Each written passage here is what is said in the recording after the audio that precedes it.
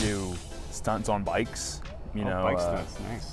Racing down the hill, or like put rollerblades on and ride down the hill and try to jump off and like stuff like that. That's probably like my favorite, my all-time favorite memories of growing up for sure. The rollerblades down the hill is a mistake, and I learned that early on when I had rollerblades. Yeah. Imagine jumping off a bike, a moving bike, trying to rollerblade.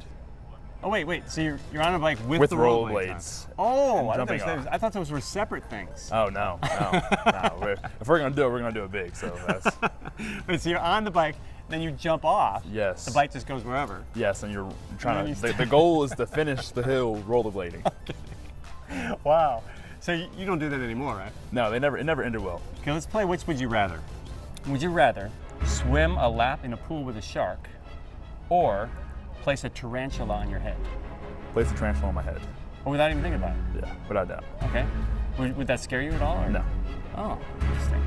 Most people would be freaked out by that. I've held tarantulas. My mom used to have like interesting. weird stuff in her classroom. Yeah. So she's a teacher? Yeah. Oh, cool. What does she teach? Science. What grade?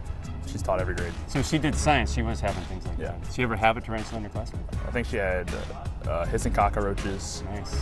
She did have a tarantula. Hamsters, guinea pigs, fish, That's good. turtles. Wow. So there's a lot going on there. Yeah. I guess in science you got to do that. All right. So when you were a kid, growing up, what did you want to be? Well, I wanted to be an animal physiologist growing up.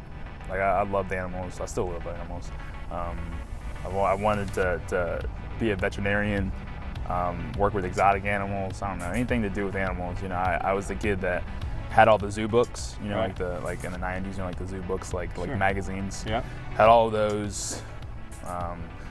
One summer, you know, I wrote a book about crocodiles. And my parents were teachers, so like schoolwork in the summertime. Right, of course. For reading in the summertime.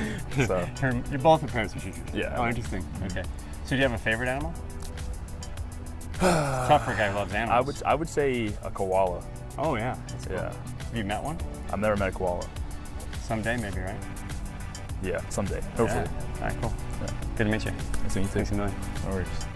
Our thanks to Jacob for putting up with Michael's ridiculous questions. Yes, I'm always. He rolled with it. Always admire that when someone can do that. But I love that his favorite animal is a koala bear. That's so sweet, and I feel like someone might be able to help him out. There has to be someone. Is there a zoo that has koala bears around here? There must be. Help a friend out. I He met a wants to meet koala one. bear in Australia. That does in a not help zoo. Jacob out. That is excellent information that does I nothing. bet he travels. He's got that NFL money. He can travel anywhere he wants. Jacob, by the way, is number 59, so watch for him in the next game.